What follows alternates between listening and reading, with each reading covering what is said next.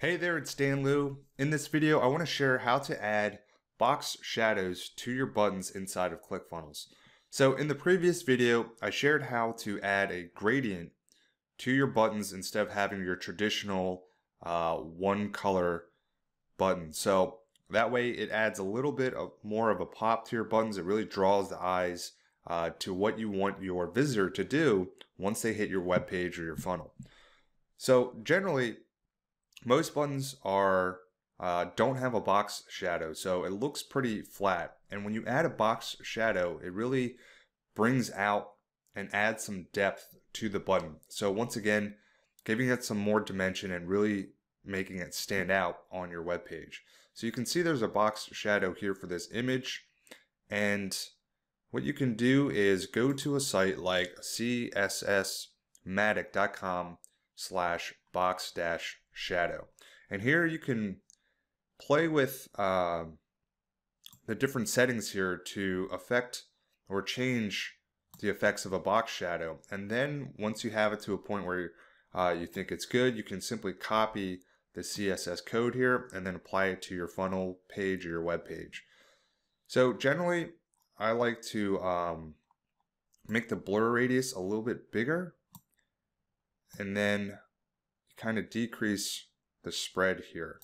So each of these numbers in this CSS code corresponds to these different settings. So the first number, 7 pixels, corresponds with the horizontal setting, so you can see what happens when you move it. The next number is going to be your vertical.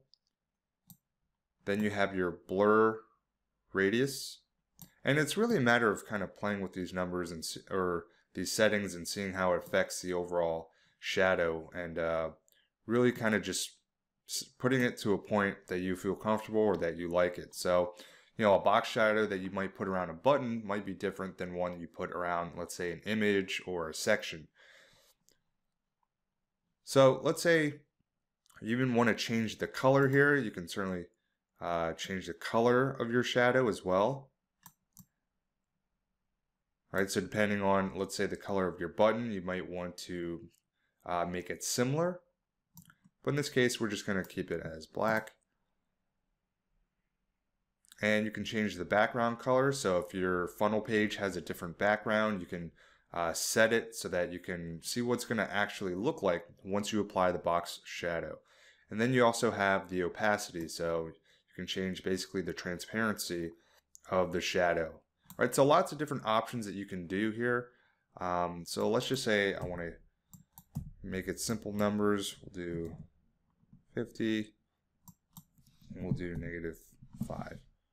All right, we'll change the opacity up to what it was originally, which was 75. Okay, actually let's blur this a little bit more to 60. Let's make this -10.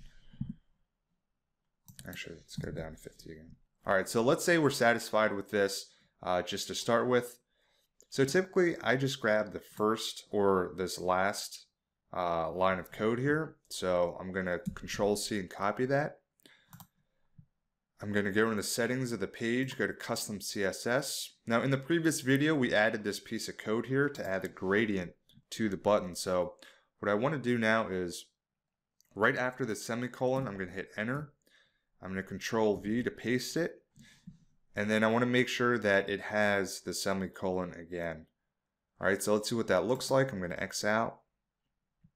So you can see there's a slight shadow here. Now, it's not as apparent because there's also this shadow, but you can see that there's more of a depth to it, right? It looks as if the button itself is separate from the background, right? So if you go to a generic ClickFunnels page, you typically don't have this feature built in.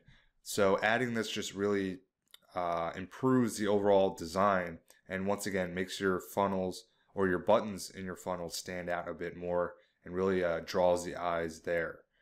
All right, so you can see here what it looks like. So if I deleted it, let's see what it looks like without it. All right, so just a little bit more flat. Let's add it back in. Oops, let's go to CSS code. Let's add that back in. And you can change this right from here. So if you wanted to change this to 10, you can do so and make your tweaks on the fly.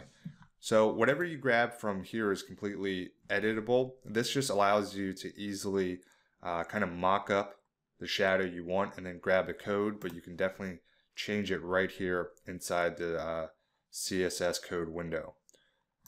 All right, so I hope that helps you in your design for your funnels. Again, it's really to draw the eyes and the attention to the buttons and really make them stand out from the rest of the page, because ultimately that's the action that you want your visitor to take.